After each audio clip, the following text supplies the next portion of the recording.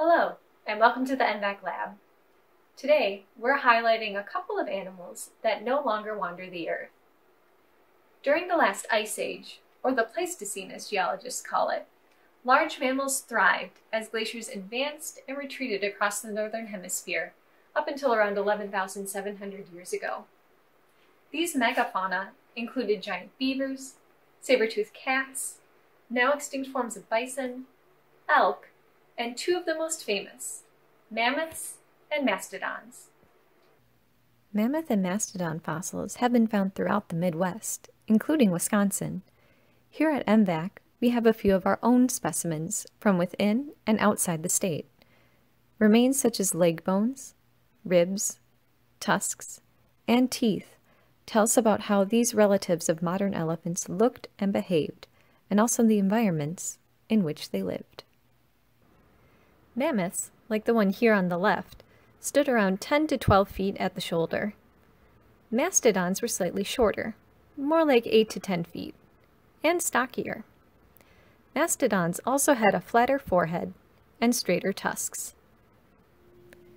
Teeth point to differences in diet, and thus differences in the habitats in which mammoths and mastodons lived. This is a single mammoth tooth.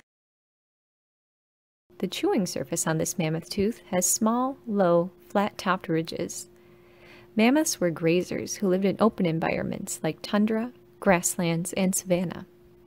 Teeth like this one were perfect for grinding the grasses growing in these areas. Mastodon teeth, on the other hand, have cone-shaped bumps, as this example shows. Mastodons were browsers who lived in wooded environments. This type of chewing surface was adapted for crushing woody material such as twigs, shrubs, and trees. Teeth tell us something about what mammoths and mastodons ate, but what about their relationship with humans here in North America? By the end of the Pleistocene, the first groups of people had migrated to the Americas from Eurasia. They hunted megafauna as well as smaller animals, and gathered plant foods.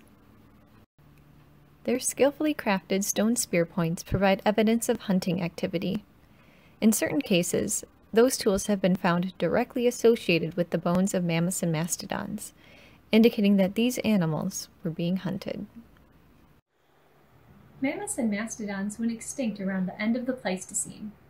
Scientists are still trying to understand the roles of climate change, hunting by humans, and even disease in the demise of these Pleistocene megafauna.